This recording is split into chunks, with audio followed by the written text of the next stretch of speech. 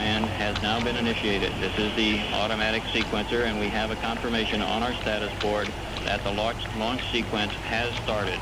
We're now in our final 3 minutes of the countdown. 2 minutes, 56 seconds, and Apollo 13 continues to be go. The astronauts still reporting back from the spacecraft Odyssey. Spacecraft Commander Jim Lovell says Odyssey is go. He will be the last one to perform a function here during the countdown at the T-minus 45 second mark. The Commander Jim Lovell will set the final alignment of the spacecraft guidance. That's the last crew action before the liftoff of Apollo 13. We continue to aim for a liftoff at 2:13 p.m. Eastern Standard Time. Now T-minus 2 minutes, 18 seconds and counting. And our count continues to look good. Our weather is losing strength to launch today. Earlier fears about the weather seem to have dissipated. A stationary front over the Florida-Georgia border has not sent down the predicted bad weather that we had feared. We just passed the 2-minute mark, in the countdown, and the pressurization now of the vehicle tanks is beginning. The third stage liquid oxygen tank has now been pressurized, and the second stage liquid oxygen tank has been pressurized.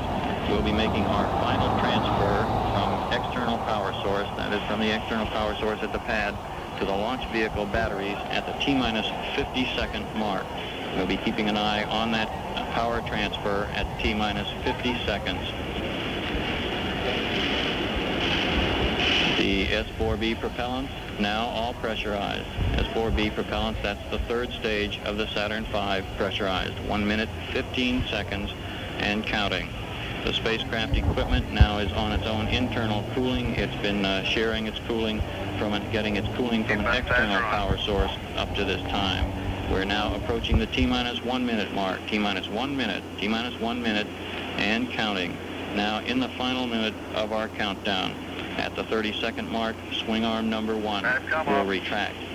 T-minus 50 seconds. As we pass the T-minus 50-second mark, the power transfer takes place.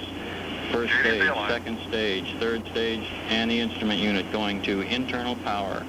T-minus 37 seconds, and our count continues to go well. We'll be looking for an ignition of those 5 first stage engines at the T-minus 8.9 second mark. We've passed T-minus 30, T-minus 25 seconds and counting, and Apollo 13 is go. T-minus 20 seconds, T-minus 20 seconds and counting. 17, guidance release, 15, 14, 13, 12, 11, 10, 9, 8. Ignition sequence has started. 6,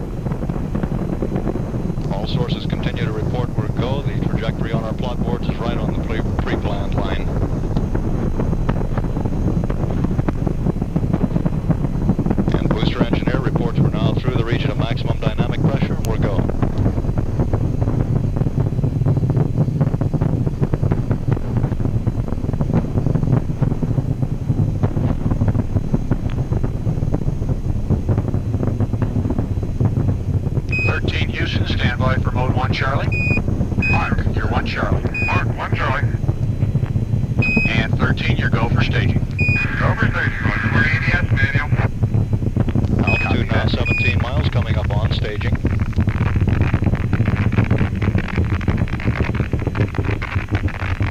Inboard.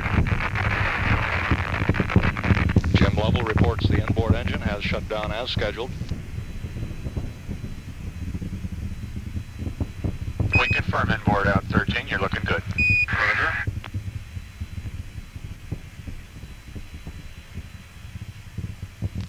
Coming up on 30 miles altitude.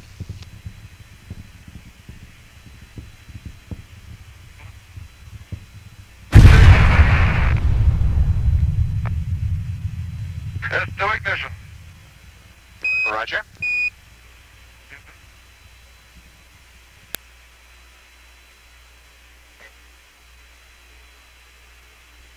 Houston, trajectory's good, thrust is good.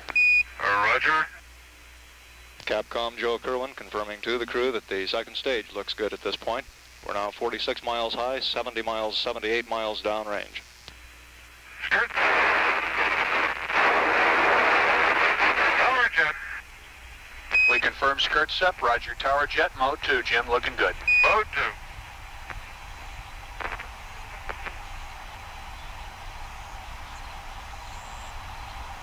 Launch vehicle. Initiate.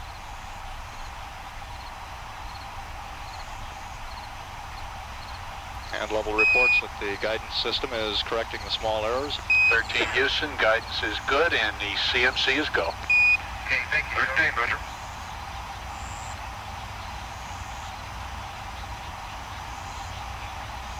Coming up now on 4 minutes. We're now at an altitude of 63 miles.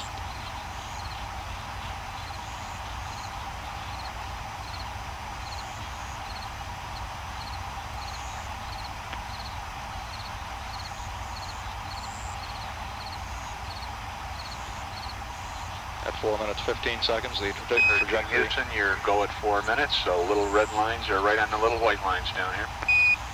Sounds good.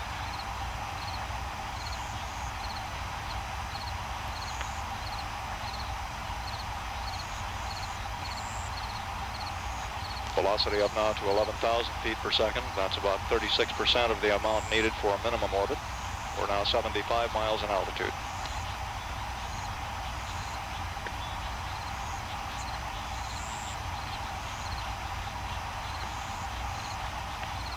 ...222 miles downrange now. The ECOM reports... Houston, coming up 5 minutes, you're looking perfect, over.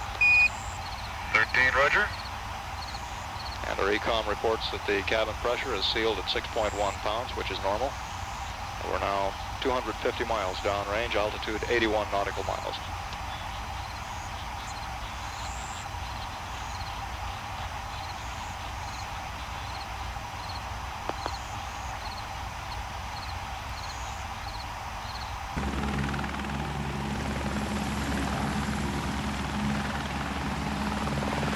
And at 5 minutes 30 seconds into the launch, we continue to look very good on the second stage. Jim Lovell just reported the inboard engine shut down as scheduled.